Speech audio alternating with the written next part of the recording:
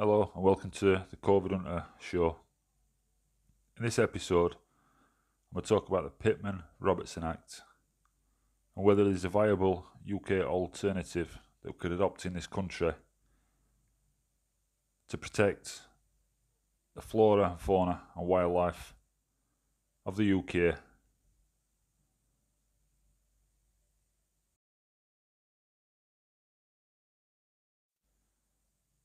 The wildlife today is not ours to dispose of as we please. We have it in trust for the future generations that follow us. In the UK, there's probably somewhere in the region of between 600,000 and a million hunters. A last estimate, I'm sure there was something in between the region of 4 to 5 million anglers.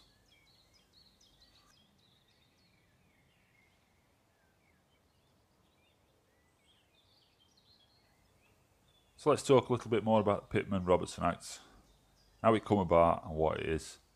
Essentially, it's the Federal Aid in Wildlife Restoration Act of 1937 that governs all hunting and fishing and angling laws in the US of A.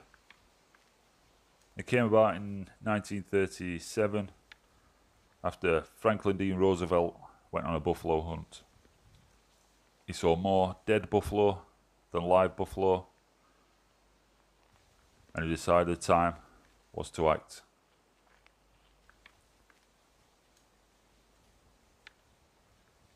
The key sponsors were Nevada Senator Key Pittman and the Virginia Congressman Absalom Willis Robertson. It came into effect on July the 1st, 1938, and it has been amended many times, with several of the major amendments taking place during the 1970s and the most recent in 2000.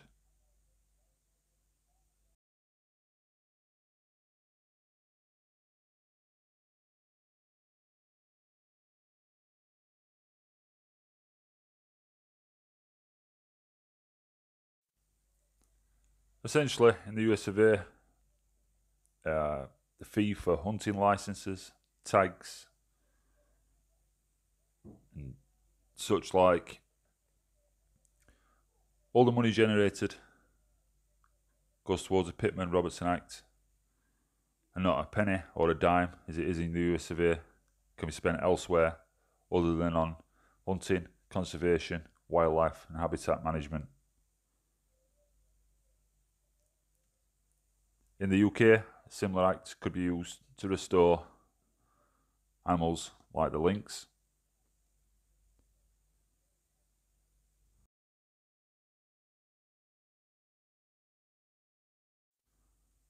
All wildlife could benefit from an act that's written into law, similar to the Pittman-Robertson Act in the UK. Every bird, every insect, every mammal, every fish, everything plays a part in the natural balance of any ecosystem.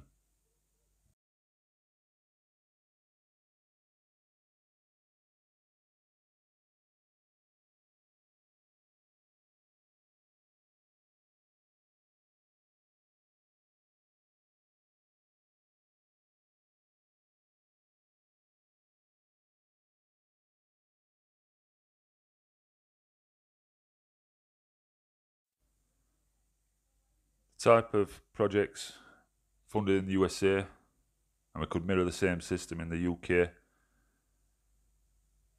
The funds generated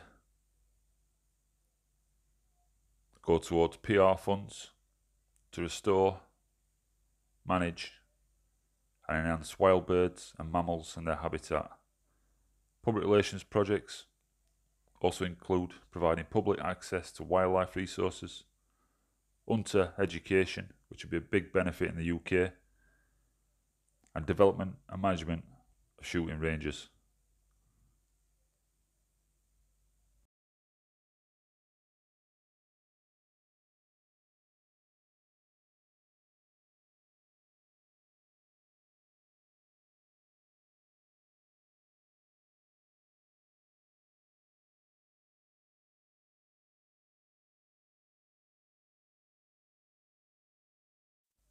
As time goes by in the UK, you see in the press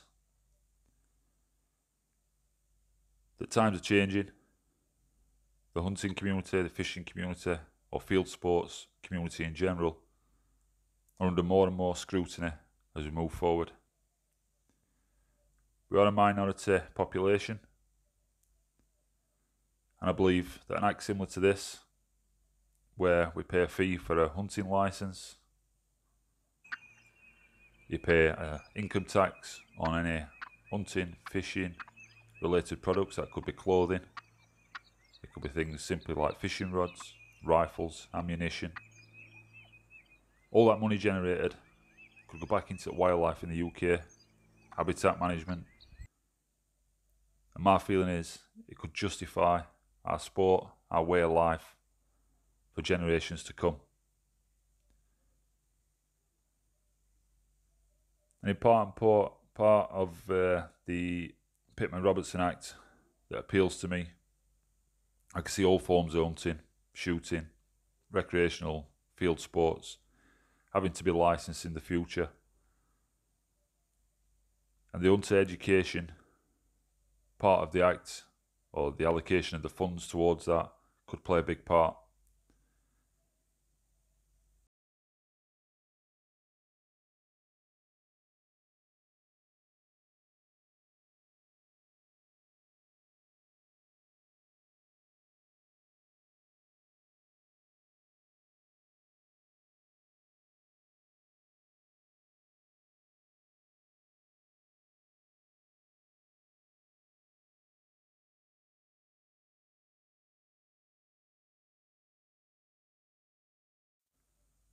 I would suggest, alongside normal practices in place in the UK at this current time, we could all attend a basic hunter education course.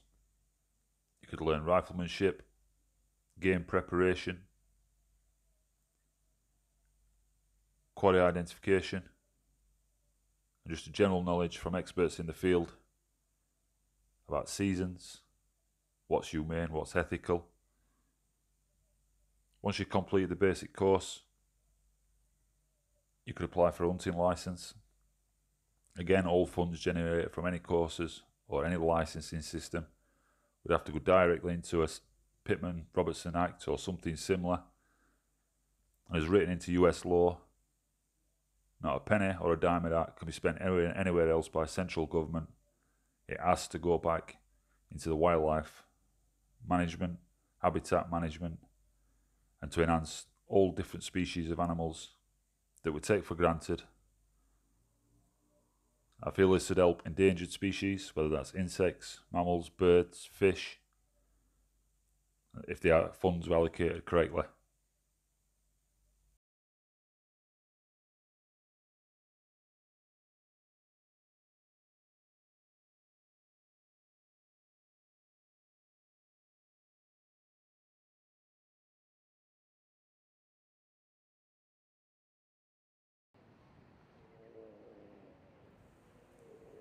As an hunter, I consider myself a conservationist.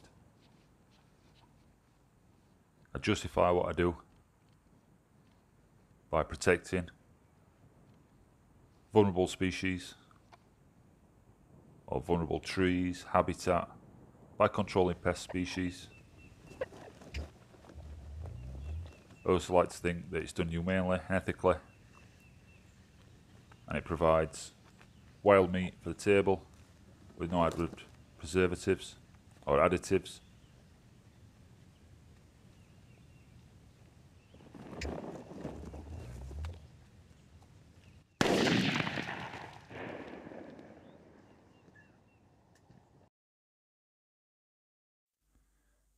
If we don't act now, then the wildlife that we see throughout the world, regardless of species or country of origin,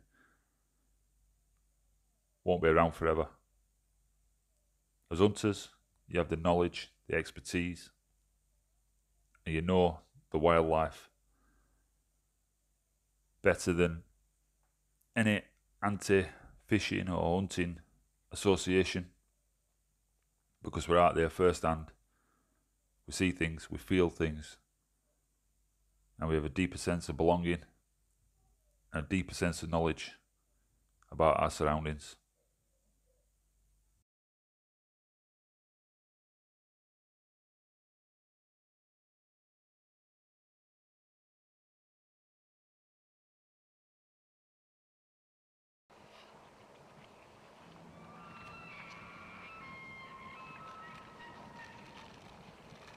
A similar act to the Pittman-Robertson Act in the UK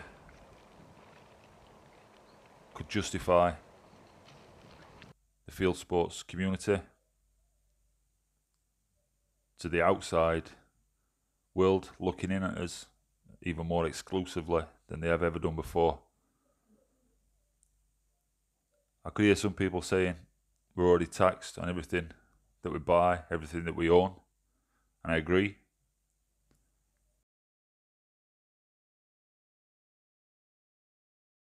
So instead, why don't we use that income tax and change that into Sporting Goods Act or tax? So instead of paying two taxes, we create a new tax on sporting goods instead of the usual VAT or income tax, and that is allocated towards our act in the UK. This could help protect the fishing industry and all the animals and habitat that we see on a daily basis. As I said before, everything plays a part in an ecosystem, and all the funds generated could go towards this.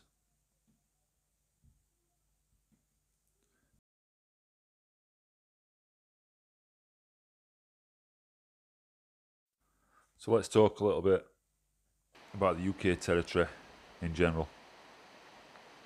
So the UK area of landmass is approximately 244,000 kilometres squared. Of that, roughly 8.3% is woodland, and 82% of it is made up of unbuilt area.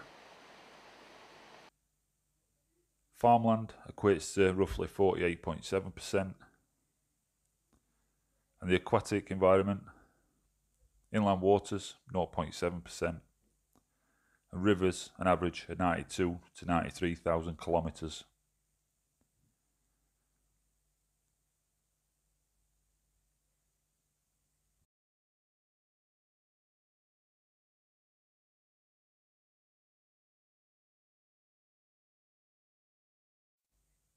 The huntable area, on average, in the UK is 60%. And in the late 1990s, so these figures will have risen, I've no doubt, roughly 3.3 million people went fishing. I believe the latest figures are between 4 and 5 million people enjoy angling and water sports.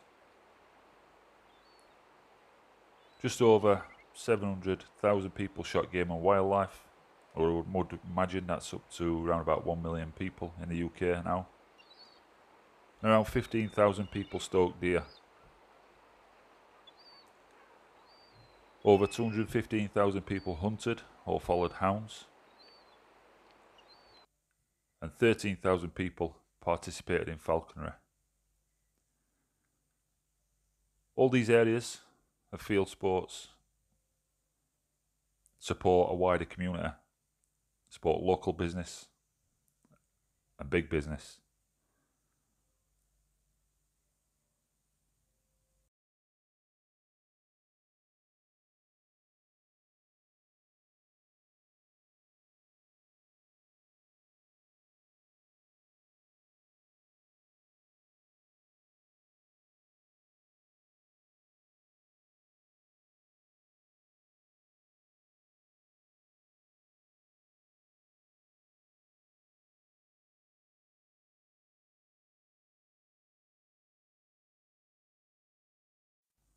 The current UK population of people is somewhere in the region of 66 million. Again, in the late 90s, and I'm sure this figure's gone up, around 650,000 people were hunters, and that equates to about 1% of the UK population.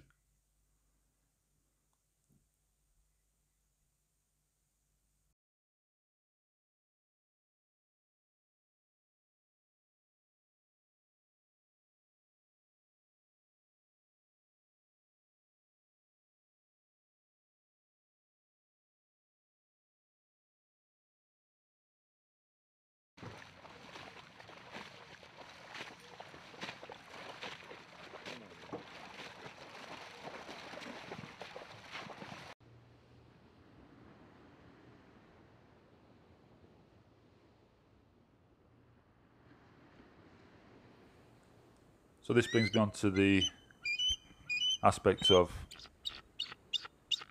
income generated by field sports in the UK. So again, late 1990s, and this figure will have rose. And these are some of the services that are supported by that income. So a list of trades and services associated with the country sports is extensive.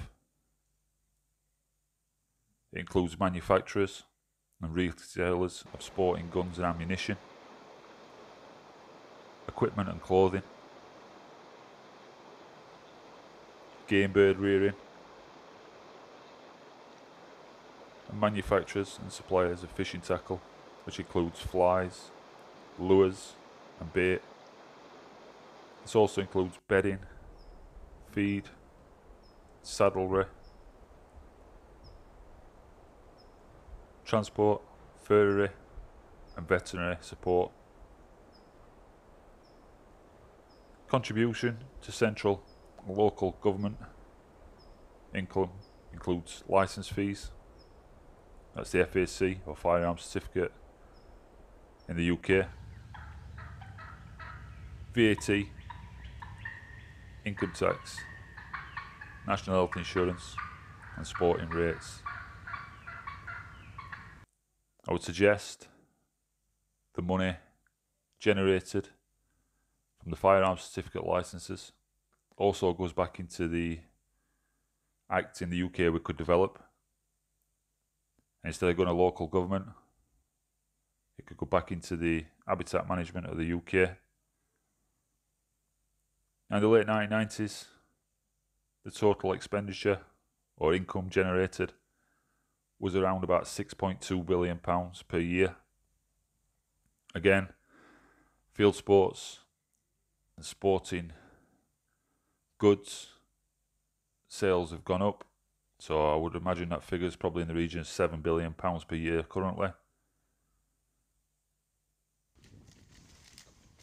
Contribution to central and local government income, so total would include licence fees, again VAT, income tax, national health insurance and sporting rates, generated 655 million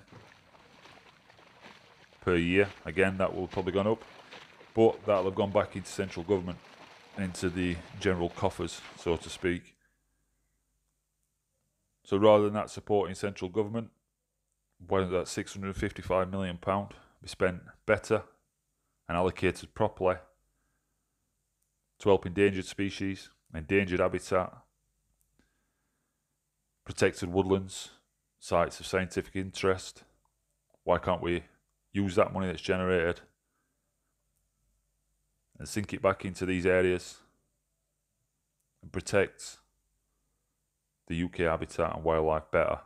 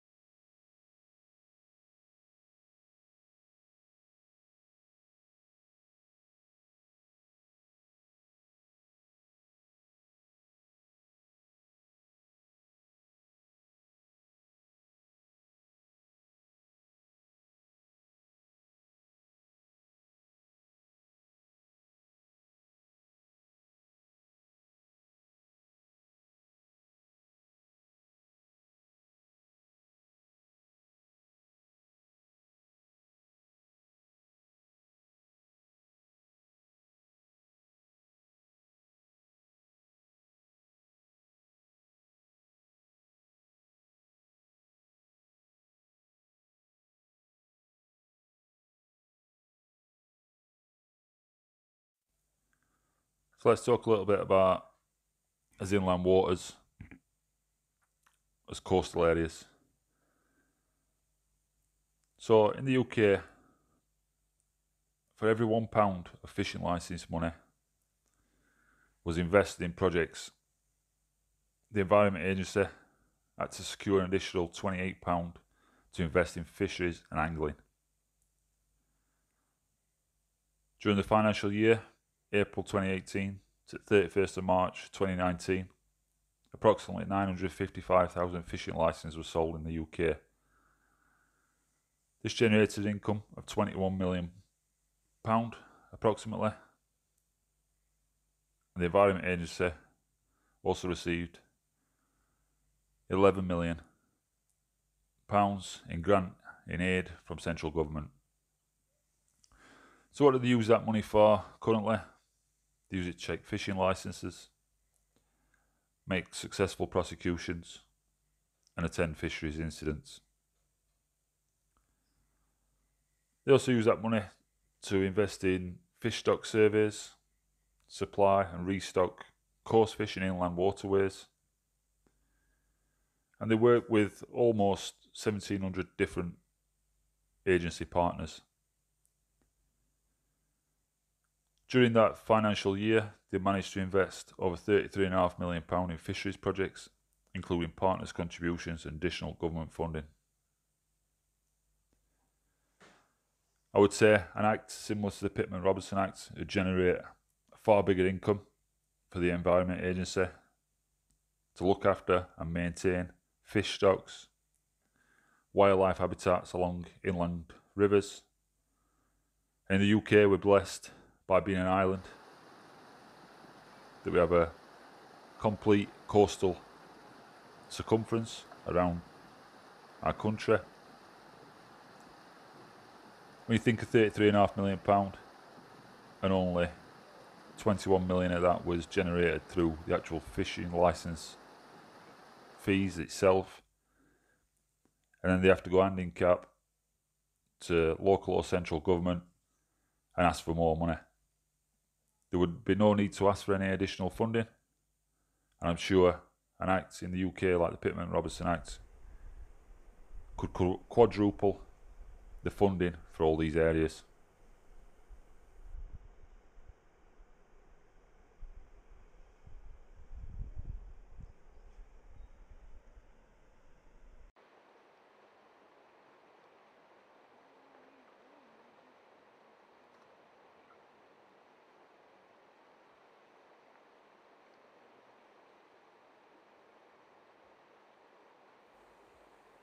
I'm convinced that if you're a field sports enthusiast, whether that's through fishing, shooting, or any form of hunting, whether that's on hounds, supporting local business, I'm sure a new act in the UK was something that you'd be interested in. As I said before, I know there's financial implications to that, but as long as we weren't being taxed twice, and we had a sporting goods tax, or a field sport tax on as products and as an equipment that we buy, and we won't be left out of pocket twice, I'm sure any hunter or fisherman who's a true conservationist would pay the fee required.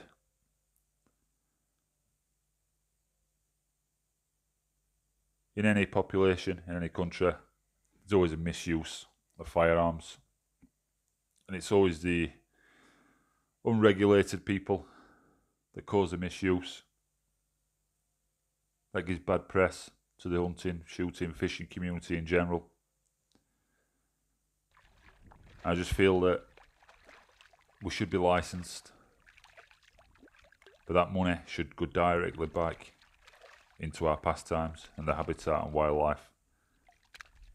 For me, that's true justification of where that money is going to be spent, and alongside hunter education and basics firearms training, or any training alongside any sort of field sports, could be a huge benefit in education, promoting our industry, our sport, our way of life, and securing wildlife habitats for all the generations that are going to come after us.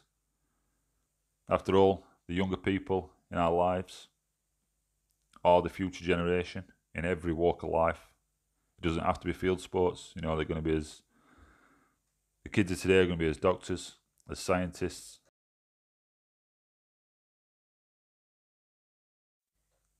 I'm sure if the younger generation are exposed to wildlife, to fish management, to the food industry generated through all the field sports nations, it'd make them better, more rounded individuals who have a deeper appreciation for what wildlife is, what habitat management is. They could take that forward. There's a big push on making the planet a greener space for everyone, a healthier place for us all to live. And if you understand what's around you in terms of habitat and environment, and how important every species of wildlife or insect, mammal, fish is to the ecosystem, it'd make you a better, well-rounded person who understands nature, understands the balance between protecting nature and conserving nature, which is directly or indirectly the hunter or the fisherman that's in the middle of both them genres. We can leave a better place, a better world for the younger people that are going to follow us through.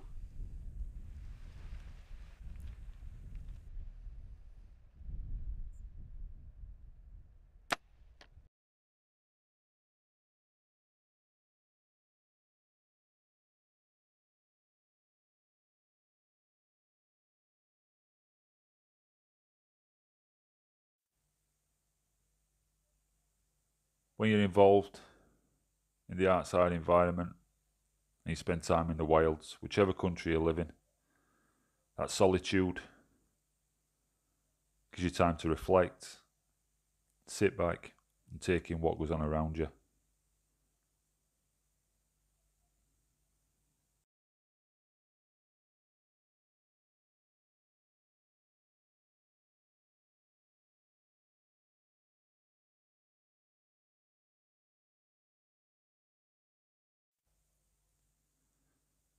There's times when in that period of solitude, I'm just alone, in the middle of nowhere essentially, I can take stock and understand the world around me. It gives me perspective and it gives me a balance that'd be hard for the general population to understand. In the world we live in, everything's about hustle and bustle. Everything's about achieving something as quick as possible, whether that's going to a food outlet, shopping online. What I'd advise is that for a while, you leave that behind. You step out your front door, you head into an open space,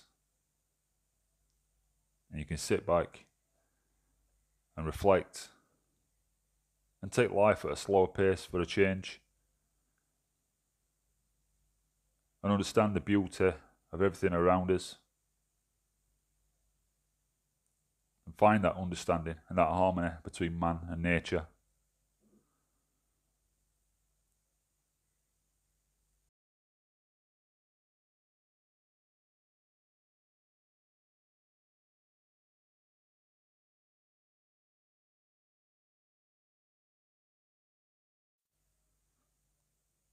Some of the species you've been seeing in these recent clips, like the lynx, the pine marten, the badger, and these clips, Highland red stags. How else would you see these creatures? Only through observation can you understand them. Can you learn about their day-to-day lives? And it has to be visual. You have to be a boot on the ground. You have to sit there quietly just observing, taking in all that they do. And only then can you truly understand the wildlife and the habitat, watch the seasons change, understand why the seasons change, and understand what that means for the country and the wildlife habitats in general. Thanks for watching. If you like this video, leave me some feedback and let me know what you think. Thanks again.